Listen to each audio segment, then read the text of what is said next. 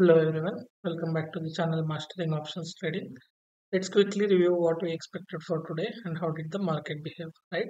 So first of all, the expectation was bullishness because of the data as well as the charts, especially the data indicated bullishness. So market, although Gift Nifty indicated a huge gap up, but that did not happen.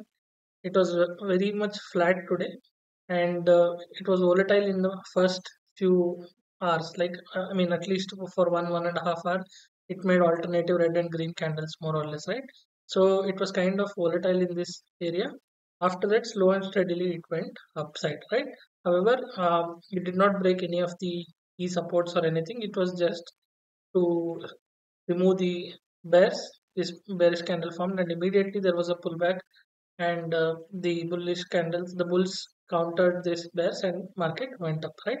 So more or less a bullish day. Even if we see the daily charts, it is again a good bullish candle on Nifty.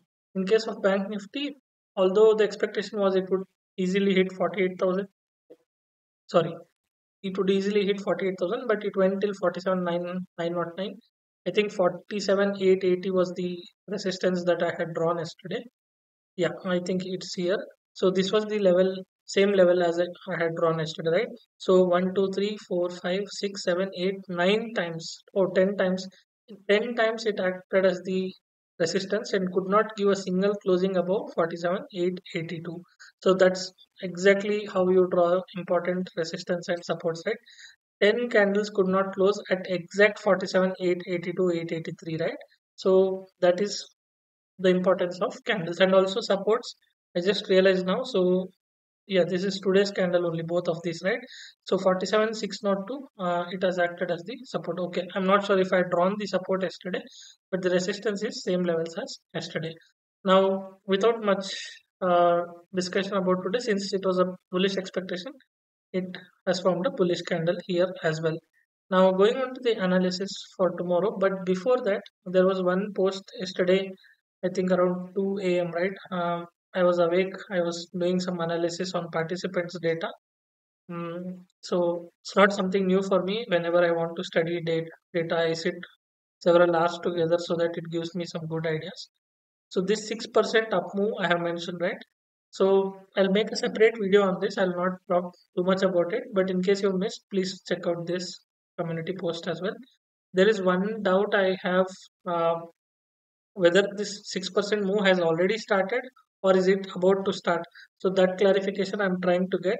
So maybe in 1 or 2 days I'll post a video around that. And another important post is 22,310 to 22,320 will act as the resistance that we will see in our analysis now, right? So starting with the data, sorry, let me open data first. So index futures, addition of longs by retailers, so it is bearish. FIs have further added 40,000 index future shorts, so that is bearish. This number is becoming huge. So 2 days ago it was 1,58,000. Suddenly they have gone to 2,13,000. 60,000 index futures are shorts are added. However, again, as I said, that 6% up move, I am a little uh, till pending analysis whether the move has already started. I will give you more clarity on that, right? For now, we'll consider this bearish on index futures, but we'll see the options which are important for us for tomorrow.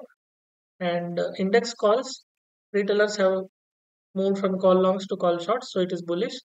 FIs have added huge call longs, so bullish. Pros have added call shorts, so bearish. 2 out of 3 are indicating bullishness. In case of puts, retailers have added put shorts, so that is bearish. FIs have added put longs, so bearish, but pros have reduced their put long, so that is bullish. So it is indicating bearishness. 2 out of 3 are indicating bearishness. So index call side is indicating bullishness, index put side is indicating bearishness. So we can expect a double-sided momentum tomorrow, right? It means in case of a big gap up, then it will come down, and if it is opening flat, then it will be again once again a sideways or a volatile. They can be expected, right? Now we will see the remaining things on chart and figure out what are the important things for tomorrow. Yeah, before I show you 15 minutes chart. So as I said, this is a fall, this is a pullback. So it has to form one red candle and then if it breaks, it will be a very good bullish momentum which we can easily capture. Otherwise, if it keeps on going, it's a little riskier to enter a bullish trade, because again it cannot form consecutive green candles. It will be hard to trade. One pullback is required, like not pullback, one red candle is required on both the charts, right? Nifty and Bank Nifty. Then only we will consider this bullishness. Crucial support will be anything below this level 47,400 is going to be super bearish again. In case of Nifty, anything below 21,950 will be very bearish, right? Now going on to the 15 minutes chart. Yeah, so for tomorrow, 22,185. Yesterday it acted as the resistance level. So today it is the support level for us. So anywhere between 22,320 and 22,366, right? Exactly these 40 points. If there is a negative candle, especially by opening a gap up in this area, I will look for a short trade, right? And my target will be close to the today's closing, which is 22,224, or at least 22,260 will be the target. At least 22,260, right? So that is one possible trade that I would look for. And in case it is breaking 22,185, then it can go uh, down and take a support at 22,130. So bearish trade here is not very much preferable. It should open gap up, then it will give a good bullish trade, right? And in case of Bank Nifty, if you want to mark down these supports, you can mark down. So this is the key resistance area about 22,366. We can see 22,500 directly, but I think there will be a stiff resistance around this area, right?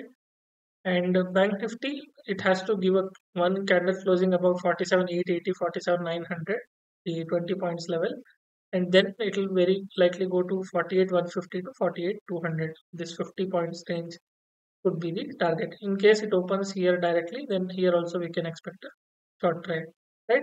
Another important thing I observed on data is that somewhere I get a feel, since FIIs have added both call longs and put longs, it is giving me a hint that one of the indices is going to do better than the other. It is like either Nifty will do better than Bank Nifty, or Bank Nifty will do better than Nifty in terms of percentages, right? That is the expectation for tomorrow. Since tomorrow is Bank Nifty expiry, trade very cautiously since it is already in a very tight range here. It has formed several candles. In case it holds for another 1 2 hours in the morning, then whenever it gives a breakout, it will be a good bullish momentum. In case of breakdown, that will also be very good. Since these are too many consolidation candles, so we can expect some kind of a trending in second half of Bank Nifty, right? So yeah, important things. This is the resistance, right? I hope this video is helpful. Please do like, share, and comment. Thank you all.